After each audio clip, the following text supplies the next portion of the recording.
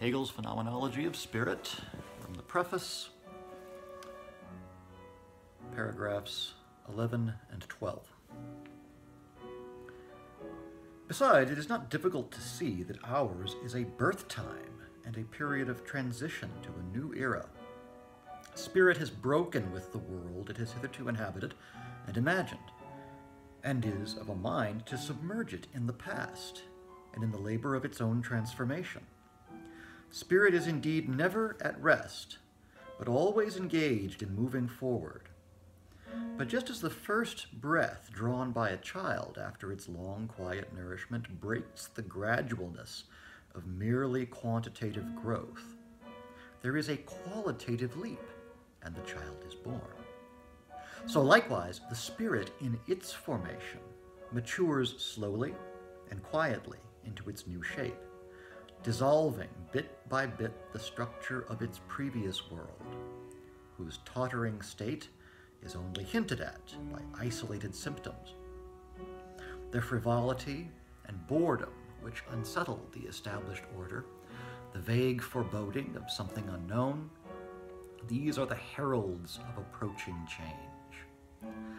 The gradual crumbling that left unaltered the face of the whole is cut short by a sunburst, which in one flash illuminates the features of the new world. But this new world is no more a complete actuality than is a newborn child. It is essential to bear this in mind. It comes on the scene for the first time in its immediacy or its notion.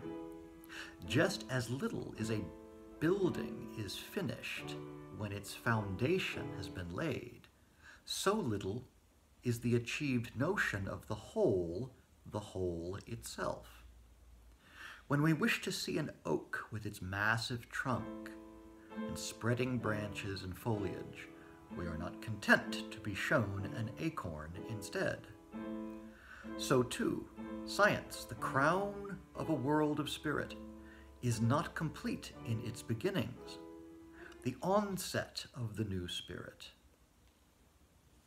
is the product of a widespread upheaval in various forms of culture, the prize at the end of a complicated, tortuous path, and of just as variegated and strenuous an effort. It is the whole which, having traversed its content in time and space, has returned into itself, and is the resultant simple notion of the whole. But the actuality of this simple whole consists in those various shapes and forms which have become its moments, and which will now develop and take shape afresh, this time in their new element, in their newly acquired meaning. Okay, so this is a passage that's particularly rich in analogies. We get a whole sequence of interesting analogies here. The first off, the image of birth, and then the idea that ours is a birth time. He follows that up with the image of the newborn, the first breath drawn by a child after its long, quiet nourishment. And then gives us several more. The image of the sunburst, of dawn breaking very suddenly and violently over the horizon, flashing and illuminating the features of the new world. We get the image of the building complete only in its foundation. You know, its plan is there, and yet the building can't really be said to have been realized. And then the image of the oak and the acorn. I don't want to analyze these too far, just to note that there's almost always some kind of an analogy at the center of Hegel's paragraphs. He seems to sort of structure them around these very poetic images that kind of need to be unpacked.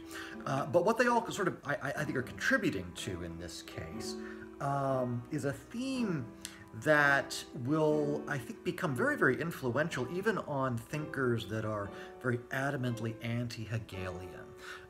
his vision of history here is a very discontinuous, very non-linear, jerky, sort of jagged vision of historical development, marked by very, very sudden breaks, very, very sudden transitions to new trajectories. And this theme of the break, the sudden period of furious philosophical activity that leaves the whole scene of thought transformed.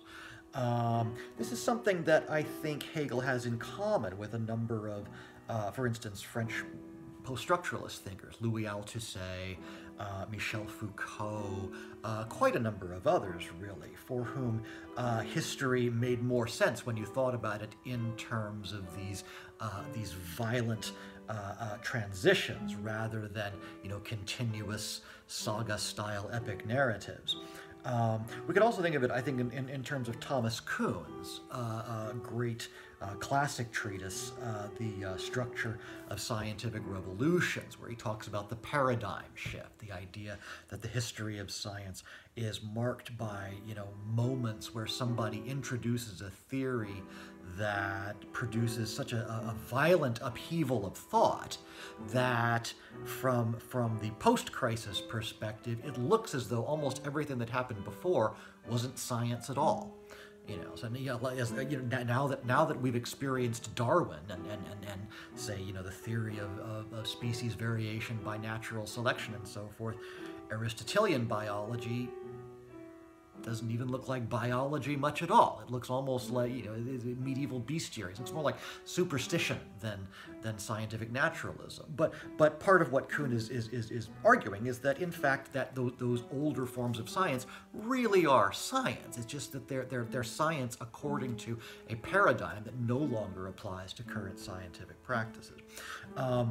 That's something that I think Hegel is kind of anticipating, the idea that we get more from understanding the breaks in history than we do from trying to trace it as some kind of a single narrative with a beginning, a middle, and an end. He seems to have a vision of intellectual history that's kind of close to what the biologist Stephen Jay Gould refers to as punctuated equilibrium. Gould and his, what was his partner's name?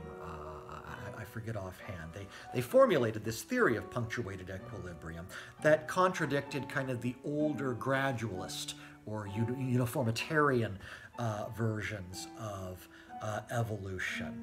Rather than seeing evolution as moving, piece by piece in this constant mutual adaptation of the organism to its environment, they saw, while that's going on, nevertheless, that gradual process of adaptation reaches certain crisis points where suddenly evolution just takes off and you get these rapid cataclysmic changes that eventually kind of settle down into a newer relative equilibrium. I remember taking some classes that dealt with some of these themes back in the 90s, and the image that they like to talk about there. Imagine sort of building a mountain out of grains of rice, dropping them just one by one into a single spot, and initially they just kind of bounce off one another, and eventually as enough of them accumulate, they start to form this kind of conical structure.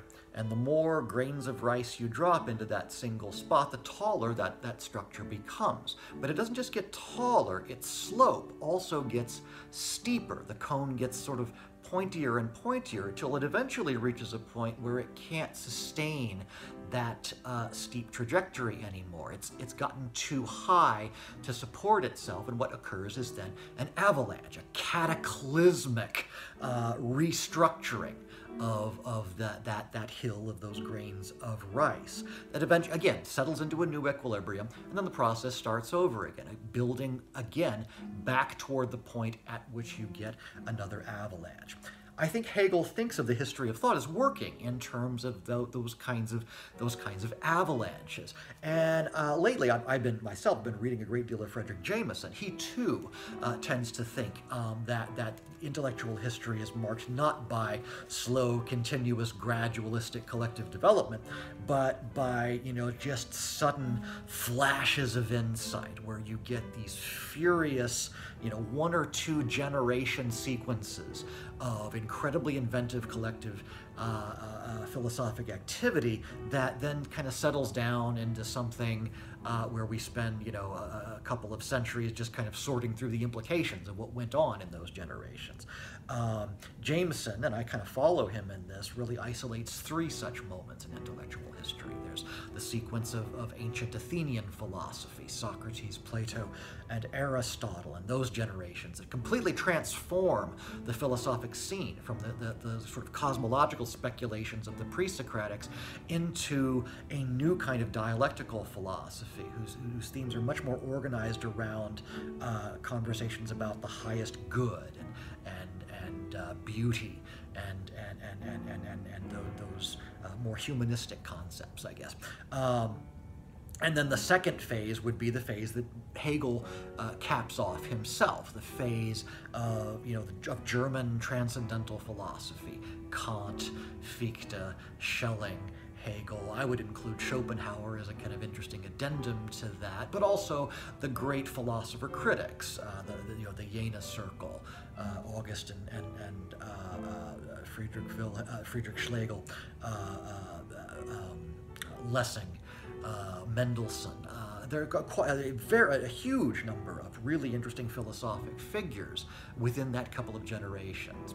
And then after that, I would say that the third sequence would be the sequence of post-World War II French thought, where from Sartre to, I would say, Badiou is maybe the last really interesting figure there. You get this flurry of incredibly innovative philosophic activity.